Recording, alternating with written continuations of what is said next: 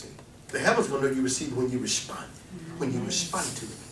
This is not the season to let grass grow under your feet. Hello. And I'm going to show you about God hates complaining people. He likes action. Right. You got to take this stuff and go for it. Give the Holy Spirit something to do. Amen. You ain't in faith until you give God something to do that you can't do. You hear now? I ain't telling you that you can afford, because you can't put faith on the budget. Come on now. Well, I'm gonna keep your faith, but I want you to budget. And when you come to me, now, God, I'm glad God don't give us a script. Now you finna pray. Now watch your faith. I want you to pray right what's on this script.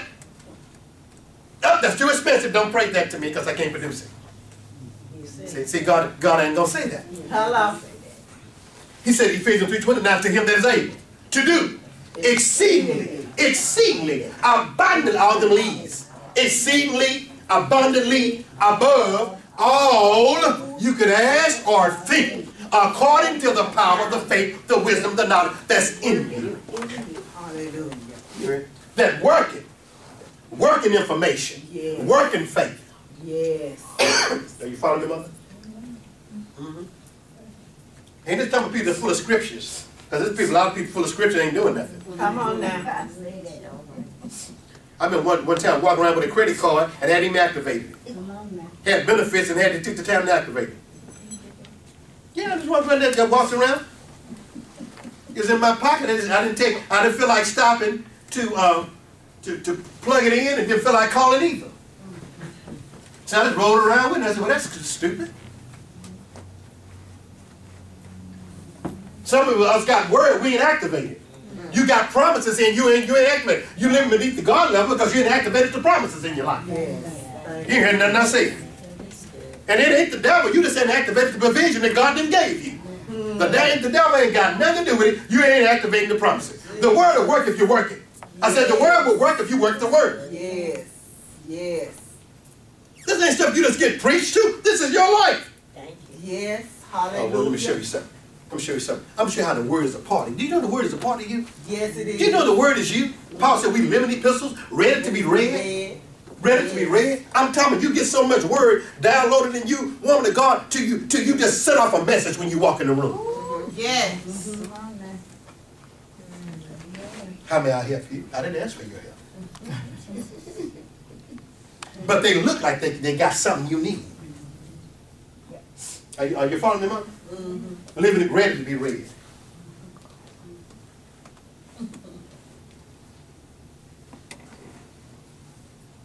What you gotta go a while ago? Oh, go to. Before you go there, somewhere else I want you to go. Go. We're gonna go to Mark, but go to Galatians 1:27. Colossians 1:27. Somebody read that, or do I need to go ahead and read it?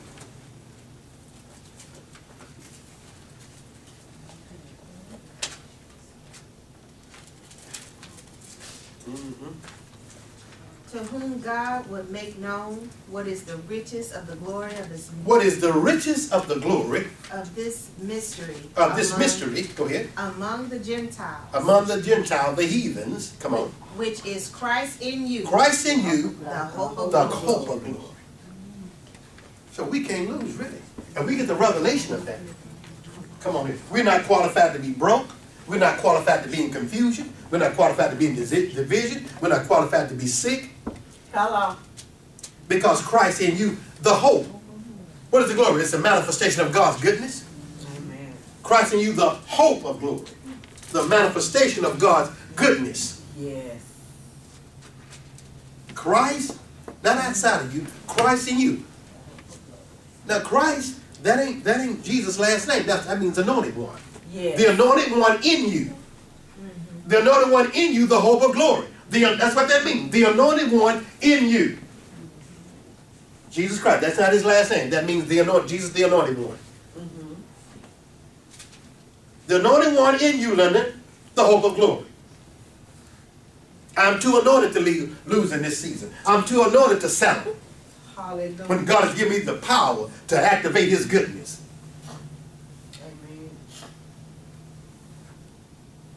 I think I shared this a few weeks ago. Well, I don't have the money to do this month. I don't have the money. Well, you got enough righteousness to do it. Hello. If you can't get it with your money, you can get it by your righteousness. Which means you're in right standing. You can get it by your favor. You can get it by His grace. You can get it by His mercy. Come on now. Did you know when it's your season to have what you're supposed to have? If you don't have the money, God will make you, somebody spend their money on you. Yes. Do you know that? You know somebody move out of their house and let you have it? Because it ain't nothing to them, but it's something to you. Anybody hearing it? Amen. You hearing this here? Yes. It's something ahead that's waiting on you. Amen. It's something great and big that's bigger than you that's waiting on you. Yes. Somebody else been babysitting it for you. Yes. You hear that? That's it. Yes. The promise you wanted, mother, somebody's babysitting the house till you get there. Somebody babysitting. Yes. Hallelujah. Jesus. You hear that? That's it. Yes. Yes, I did. You can't want the thing without the thing wanting you. Yeah. Come on now. The thing wants you more than you want the thing. That's the word Romans said. Creation is groaning and travailing for the manifestation of the Son of God. What does that mean? The house that says, I'm tired of this pimp living in me. Where is London Billy? Where is Darling Andre? Come on now. Where is Mother? Where is Frida? Where's Yvette?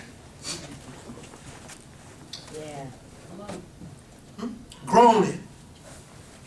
Come on, the opportunity is groaning for you. Amen. Somebody's waiting till you go in business so they can go to work for you. Hello. Somebody's waiting for your service. And you need to get it going. Come on God give you now. work, you need to get that going. Jesus. The same God that was attached to it, you need to get that going. Baby, you may start with a mop and a broom. Come on We now. just seen a little boy, didn't we? Just the other day, 6 years old, entrepreneur on Queen, what's her name? Queen Latifah. What's her name? Queen Latifah. Yeah. Was on us just 6 years old. His mother needed the car, so the 6-year-old boy went in business. Y'all ain't hearing that. That's it. He said, Mama, you need a car. And it was some kind of cookie business he went. And he said, Mama, he had an idea. He said, I can't cook, but you can cook, but I got the idea. You heard nothing. This is the story. Come on now, say. The 6-year-old boy told his mother what to do. She cooked it. He works. He pays her $25 a week. This went viral. What's it called? What's it? Viral. What is it? Viral. Say it again. Viral. It went that. So anyway, on YouTube, and Queen, what's her name? Queen Latifah. Okay, her. She picked that up. Was on getting national attention now. She gave him yesterday. Gave him $10,000, and he said, and because they didn't have a car, and gave him, which the mother has to drive it, a business, a new 2015, some kind of SUV, paid for. Little boy. This is a little boy, 6-year-old boy. Entrepreneur, got his logo and everything. Now, he ain't got to pay his mama $25 no more. Say. Everybody's ordering the cookies. Little boy, come on now. Y'all ain't getting the sense of another story. This was a child that had a God thought. Seen mama need and said, Mama, I want you to work for me. Say. Put his mama to work. Now they're getting buildings and everything going now. From a child. Don't despise the days of small beginnings. Whatever, let me see. Oh, here's a word. I feel this about the anointing. Whatever you're doing is not too small for God to get in and make it big. Whatever you're doing is not too small for God to make it, to step in and make it big. Amen. Come on. You may not even have a broom to go with it. Go and get you a assumed name. Listen to me. Sister Frida, go get the assumed name for it. Go get you a assumed name. It costs them about $10 or $15. Get the assumed name for your business. Do things in a rhythm and everything else to catch up with it. 25? 25? 25? What's 25 when you can make 25 million? Hello. Come on. See. I told you not too long ago on the line, and I'm refreshing your memory, but I seen yesterday working in somebody's house. if this person favored you, and to begin to give you things beyond the contract. Say. Can I share a story with you? A woman, here's another story, it's a real story. A woman went to a woman's house to clean up her house. And she's cleaning up this woman's house, not knowing she cleaned up her own house. You hear that? She was cleaning the woman's house, and people start coming, the new furniture people start coming to the house, and start saying, ma'am, where you want this furniture? Is Miss So-and-so? She said, well, I don't live here, Miss So-and-so live here. But on here it says Miss So-and-so, which was her name. So I understand. She said, but this is the house. Where do you want this furniture? And so he said, well, just put it over there. But sir, this is not how, but your name is on here. She still ain't got it yet. Well, the woman that sent it, she went to a woman's house to clean up her house, but the woman had gave her the house, and she didn't know it yet. And so finally the woman came out and said, this is your house.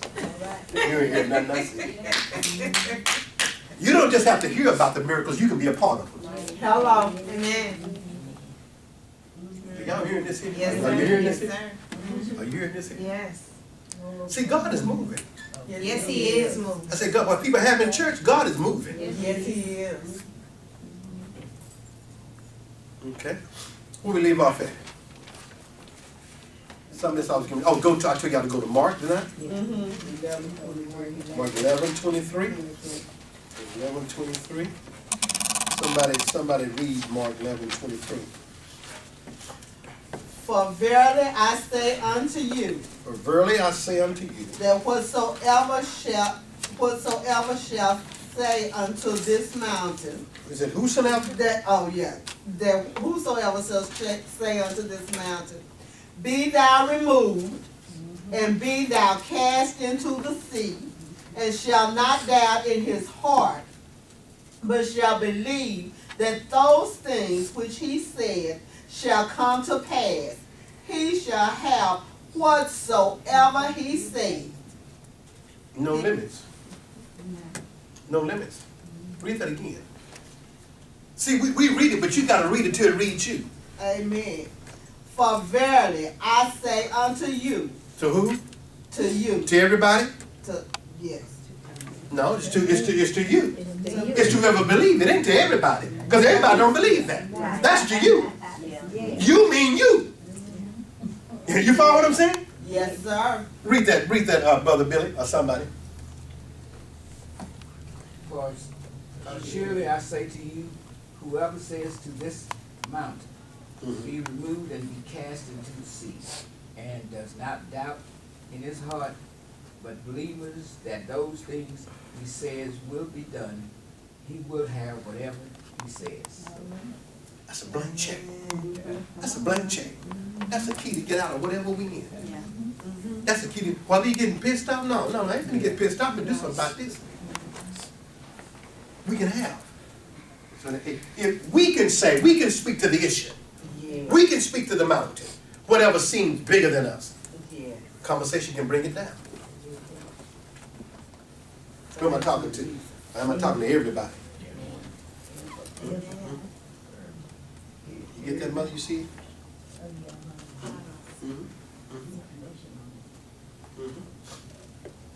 Read this, Sister Margot, same scripture. For verily I say unto you, Verily I say unto you, my daughter. that whosoever shall say unto this mountain, be thou removed, and be thou cast into the sea, and shall not doubt in his heart, but shall believe that those things which he saith shall come to pass, he shall have whatsoever. I'm believing that the things that I say that are right out of my mouth are going to come to pass. You'd be surprised if people believe with no expectation. They believe, but they see the worst. Their mouth says one thing, but they see the worst. Come on now. I'm praying to be healed, but I see the worst. I'm praying to save the house, but I see myself out the house. You follow me? I can see everybody else on TV, but I can't see me. I'm praying about it, but I don't see how. God didn't ask you to see how. Come on now. He said, say it. Can't let your intellect get in. Amen? Somebody look at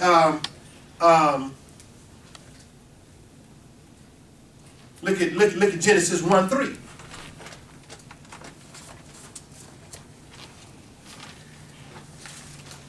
You getting that, Brother Anthony? It ain't the end because it look like the end. What you do when you get to the end? You start over.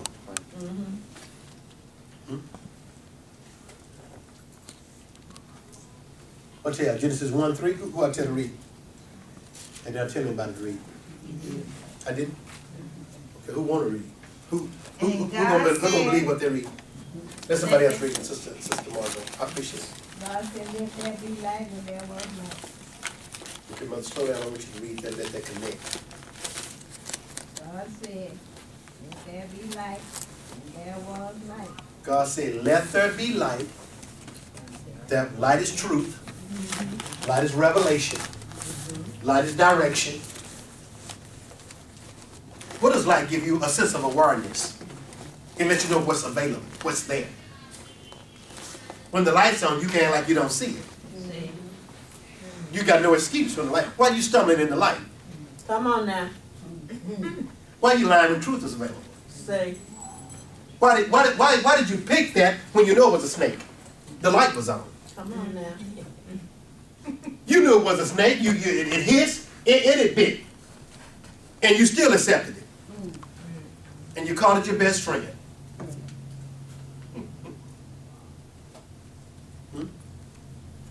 Read that again.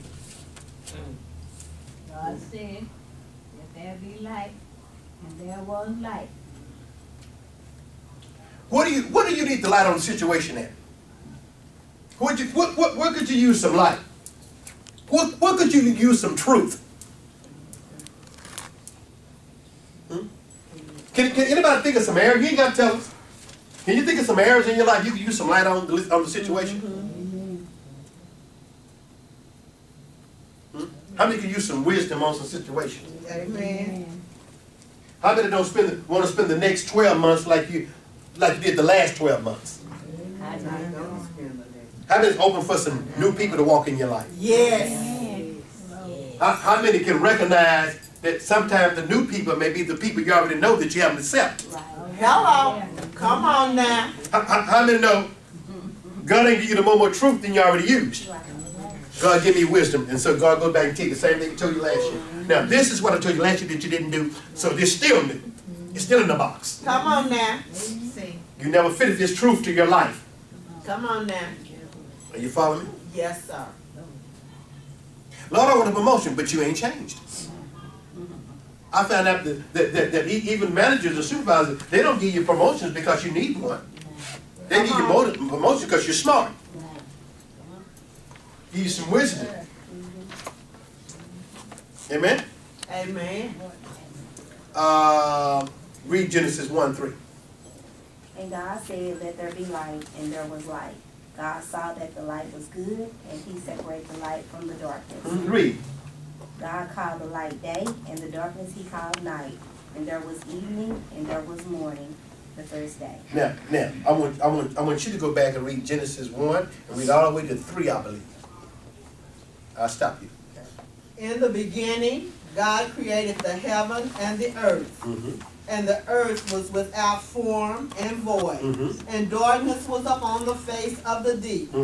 And the Spirit of God moved. Someone say, in the Spirit of God moved.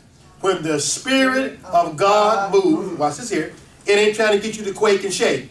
Come on now. The Spirit of God moved, it's going to change something. Yes. Yes. That's going to affect the environment. Yes. Don't mean the sheep getting ready to get laid over you. Come on now. We didn't see the sheep move. Sheep laid over you and they packing stuff out of your house and putting for sale signs on it while you lay on the floor. Say. That day over. Now when the Spirit moves, like probably preached years ago, He's a moving God. Many years ago. He's a move. Someone say God's a moving God. God's a moving He's a moving God. While you sleep, He's moving. Yes. When you try to figure it out, He's moving. Okay, read that again. One and come on down again. In the beginning, God created the heaven and the earth. and the earth was without form and void. I can't stay like that because that wouldn't be God. So keep reading. Okay. And darkness was upon the face of the deep. That ain't gonna work either. And the Spirit of God. And the Spirit of God, God hates darkness. He hates anything that's void, and He hates darkness. He hates, that ain't what He's about. He don't like void in your life, none production in your life. He don't like the Spirit finna move. If you let it, he can't. He don't like darkness. Yes. I don't even like sitting up in the house in the dark. I tell my cut the light on. Amen. I don't like dark. I like a bunch of dark house. Amen. I remember one time I went over Mother Ford, said it was dark. I said, cut these lights on. I forgot them on at my house. Amen. I said, excuse me, I didn't mean that. But I didn't mean that. I said, she began to talk to me. I don't want to talk in the dark. Cut these lights on. Don't talk to me in the dark. Let me see how may I be talking to you. Let me see what I'm talking to. How you doing? I don't know. Let me see your face. Amen. Come on, I was like, you gotta have some. And you know what? Let me tell you something. Here's a prophetic word. Keep pencils and paper in every room you in, and lights. Some kind of light on in the house. Don't a pitch black house. Don't be no pitch black house. That's crazy. Amen. That's crazy. Have some kind of light on. Some type of light. That ain't even safe. A black house. You stumbling over stuff. Come on. You about to leave out in the rust. You don't know what nothing is. Because you already waking up discombobulated.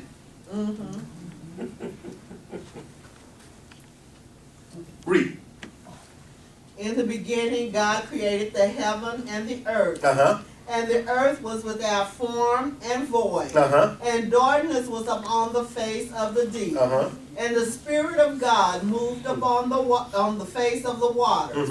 And God said, let there be light. Let there be light. And there was light. Okay, read. And God saw the light. God said, now God saw. He saw what He said. Someone say He saw what He said. Saw what He said. When you say it, you're going to see it. When you say it prophetically, you're going to see it. Y'all got to get that. Amen. When you say it, you don't even see it till you say it. Come on now.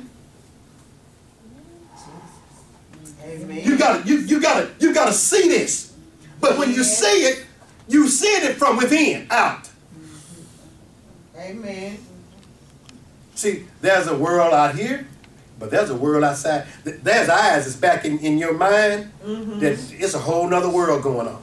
Yes. And when I ain't got enough room out here to move, I'll start looking inwardly. I'll start coming up with some stuff. Okay, that ain't gonna work. Ain't enough over there, ain't enough over there. Well, I know where it is. I know where it is. Christ in you what? The hope of glory. And God said, then He saw. Okay, and come on, finish reading. And God saw the light, that it was good. And God divided the light from the darkness. And God called the light day, and the darkness He called night. And the evening and the morning. God said, He saw it, and then He called it. Put that down. Put them principles down. You got it? God said, then He saw it, and then He called it. He said it. Had nothing to do with money. He said it. Money is a result of conversation. Well, no Visas and MasterCards in the garden. He didn't say, charge it. Like, Come on. charging animals. Conversation. His words was full of miracles. Your words are full of miracles. Yes.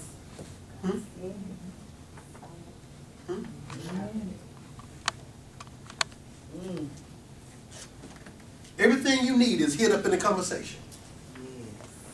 Everything you need is in the conversation. Some of y'all get ready to sit down and have a conversation and walk away with manifestation. Hallelujah. The money you thought you needed was hid in the conversation that you wasn't having. Y'all ain't somebody. I'm trying to help y'all now. Yes, sir. I'm going to sit down here in a minute, but I'm teaching now. Right. Yes, you are. I ain't trying to shout. See, Billy, Yes, you are. people are getting happy, but they ain't changing. You know, in church, they're just getting happy. Everybody just moving and happy. Woo, woo. Okay. When you get through with that, that's where you go when you leave. You're going back to that dump that you don't like, that place you don't like. So that's what we're going to do. God is bigger than where you at. Amen. That do not have to be your life story where you at right now. And if you're unhappy, that's a sign that you've outgrown that and get ready for where you belong. Right. Hallelujah. Don't complain about it. Come on, make something happen right there. Amen. And find yourself to the next place. Amen. And let me tell you something. You'd be surprised how quickly you come out of something. When you thank God, you'd be surprised how quick you come up out of that thing. While you complaining about it, you know what? I wrote a scripture. I was looking at a scripture the other day. Let me see that. Do I have it here? It was dealing with complaining. Anybody ever had a complaint spirit? Yes, sir. Anybody ever had a complaint spirit? Let me find. I was writing. You know, y'all got to excuse me because I hear stuff and I just start writing. I know y'all kind of orderly, but I'll just write. It's somewhere. But I was looking at that, and you don't like complaining people. Come on now. You don't like complaining. I'm gonna try to find it. It looks like I can't find it. I'll probably find it when I get in the car. No, I was looking at that before I came in here. I was looking at that. Oh, Numbers. Go to Numbers 11 and verse 1 and 2. Somebody read that for me.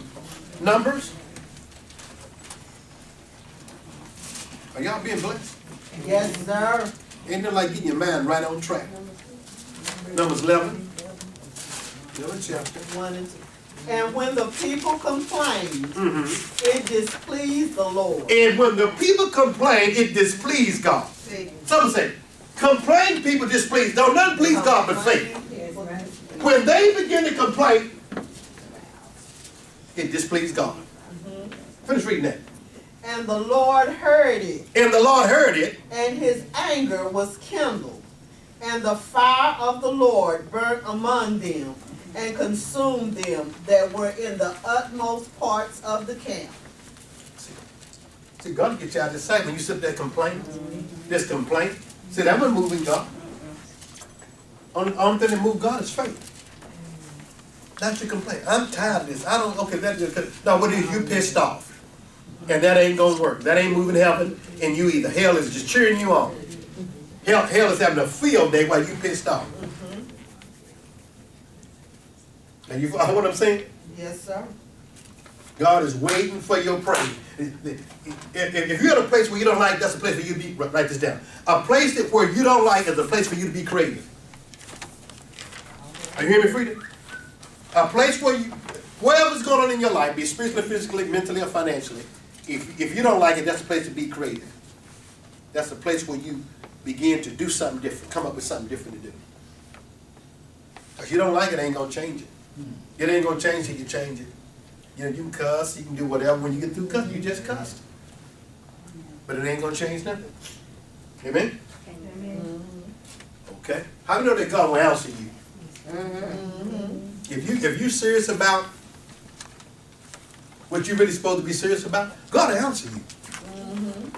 Go to Jeremiah 33 and 3.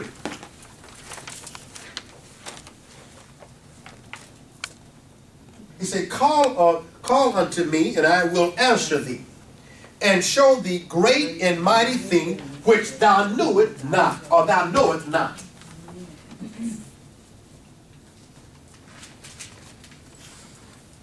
I wish y'all get this so y'all can run it in y'all's spirit.